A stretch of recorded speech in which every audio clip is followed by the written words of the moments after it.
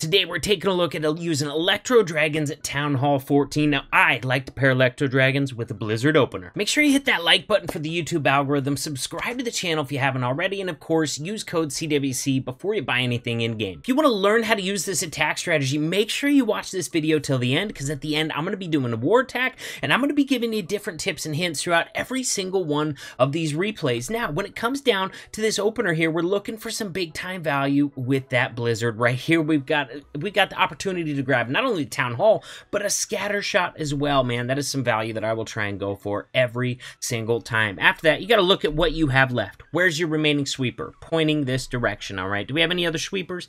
I don't see any, man. There's certainly none covering this section over here. We got a lot of meat of the base over here, so if we just funnel this maybe a tiny bit more... There we go. We'll use an Edrag out here to complete the funnel because he's not going to be pulling this Hound over in the way. Then we'll drop the rest of our Electro Dragons over here for this main portion of the attack. Now, one of the keys to this is not putting your heroes down too soon. Look at this. I got my Electro Dragons down first, and then I drop my heroes over off to the side. The reason I do that is going to become very apparent by the end of this attack. In fact, it's one of the keys to this attack. First of all, they're cutting in the funnel, pushing the Electro Dragons further into the core of the base, which is amazing. But so far, our Electro Dragons really haven't run into anything too heavy, so we haven't used our rage yet, or we actually have two rages we can use. We haven't used our Grand Warden ability yet, although I'll probably look to use those as they're coming into this damage here in the core. We got air defense. Oh my god, Corey, use your Grand Warden ability before it's too late, man. What are you even doing? I was obviously sleeping on my Grand Warden on this attack. I finally pop it for like no effect. So how are we even still going to have a chance on this, man? I could have had a big fat group of E-Dragons alive in the core of this base if I just would have played that a little bit smarter. I think I was distracted by the Royal Champion. Look at this, dude. Now, we still got a rage left. We don't have that many E-Dragons, so we go ahead and drop the rage on the Royal Champion, all right? Not the way you normally want to run this attack, but hey, sometimes you have to improvise. So, we got the rage down on the RC. We've used our last freeze. Now, look at this. Remember how I said the reason you drop the heroes that way becomes apparent at the end of the attack? Look at our queen. She has still got full health, and she has not used her ability yet, all right? When you play your heroes the right way, they not only funnel and help throughout the attack, but you're going to end the attack with a queen who has full health and an ability still left to use. So when you got 3 stubborn defenses remaining, your last E-Dragons have either gotten distracted by trash buildings or gone down, you got that queen ability you can pop to secure that triple, and it's going to be one of the keys to tripling with this attack. Alright guys, next base, first step is to look for some good Blizzard value. Now, I'm seeing the Town Hall over here. We got a scatter shot, we got a multi-target Inferno, we got the Queen over here with an air defense. We got a lot of stuff we can get. In fact, if we drop it right here, we can get everything in there except for this scatter shot. So let's see how I end up playing this. Boom, just like that. We're going to try and pop that thing right in this gap.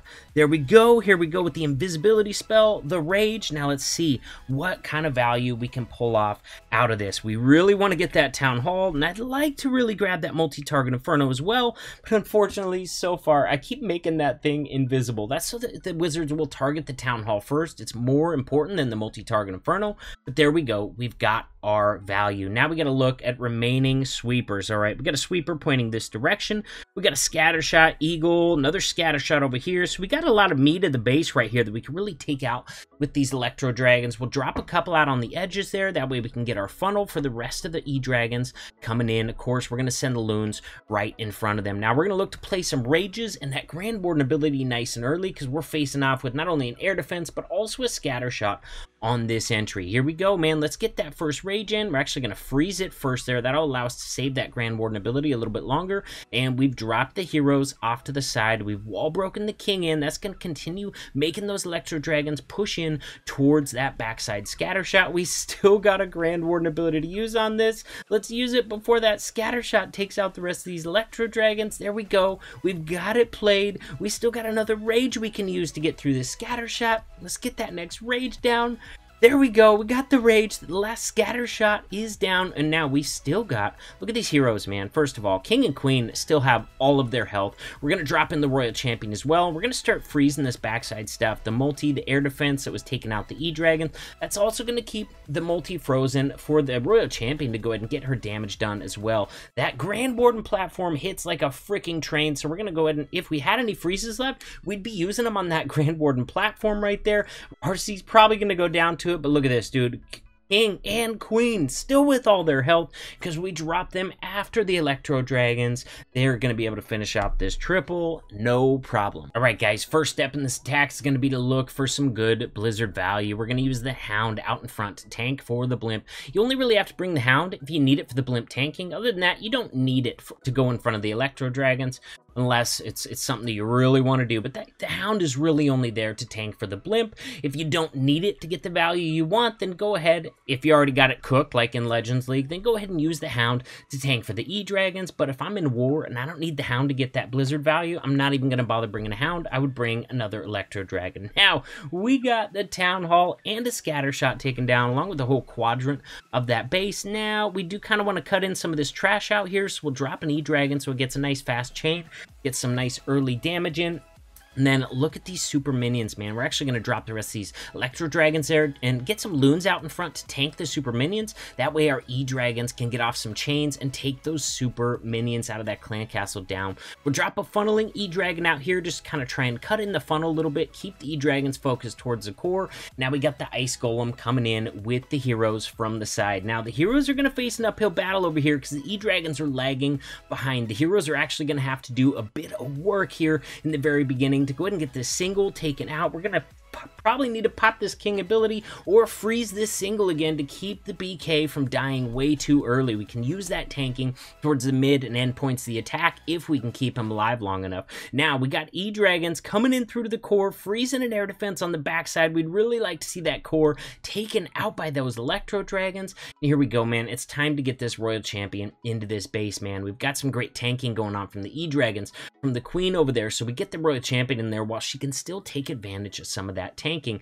Now, we have had to use all of our freezes up until this point, so we're going to have to try and place this Royal Champion ability, maybe get in some early damage in on this single target Inferno. We'll play it right there. Boom, we opened up access to the single. We got it down to a third of health left, and the RC is going to be able to take it out, even with 0 free spells remaining. As you can see, guys, we got more than enough troops, heroes left to clean up this base. In fact, we're not even going to need the Queen ability on this one.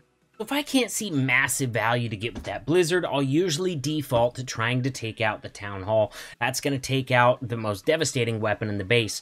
First of all, it's going to create some nice pathing, and it's going to give you the freedom to play your Grand Warden ability whenever the heck you want to, instead of having to use it over the Town Hall to try and keep the majority of your troops alive. So, Town Hall is down. Other than that Town Hall, we got the majority of this base remaining. Now, the Super Wizards had already gotten pretty much all the value they were going to be able to get me from reaching right there, so I just go ahead and save those last 2 invisibility spells for later on in the attack. Now, unfortunately, on this one, we still have 2 sweepers remaining, so no matter where I go at on this base, we're going to have to deal with those sweepers at some point. I'm going to let this Electro Dragon kind of complete this funnel for me, drop another one out there, and then we're just going to be doing a full send right in here. We'll go ahead and play the heroes up in this section. That way, hopefully, they can cut out some of this trash up here and really push and force our E-Dragons to go into the core of this base, where they're going to be able to face off with that Eagle Artillery. They're going to be able to face off with that single target Inferno. That's going to be a challenge for my heroes, and hopefully even have enough pathing to get in some early damage, or maybe even take out this backside Scatter Shot. Now, here we go, man.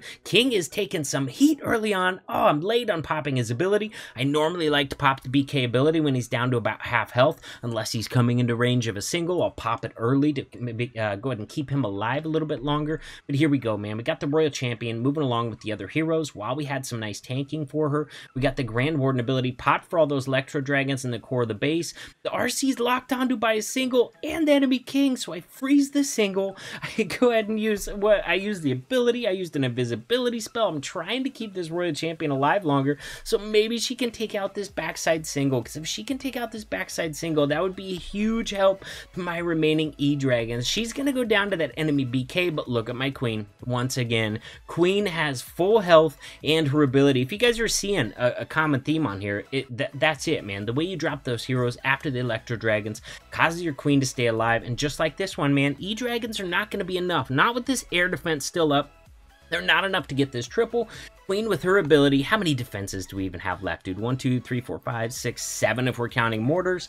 Queen with ability is going to be able to take them all out if you asked her to. And guys, it's not even going to be an issue. In fact, I don't even have to pop her ability on this one. All right, guys, here you go. I told you at the beginning of the video I was going to show you war attack. And I don't use E-Dragons in war that often, but this was one of the last bases remaining. I didn't have any choices on what I got to pick. This was the one. Nobody wanted to deal with these multi-target Infernos in the core of the base because they're very difficult to get to, but I saw some amazing Blizzard value on this one. By using the Hound to tank, I'm able to get right next to the scatter shot and the Town Hall. We're going to get a sweeper taken out at the same time. We got a good shot at taking out that enemy queen as well, which can be huge for Electro Dragons. We'll drop one more of those invisibility spells on them in the hopes they can get the queen taken out and the CC super minions as well. Sure enough, queen is down, CC super minions are down. Now, we do have a problem. We haven't cut in the whole funnel yet. We still got a ring around the edge, and I want to send my Electro Dragons all together into the base. So I use one of my Electro Dragons with a loon in front to complete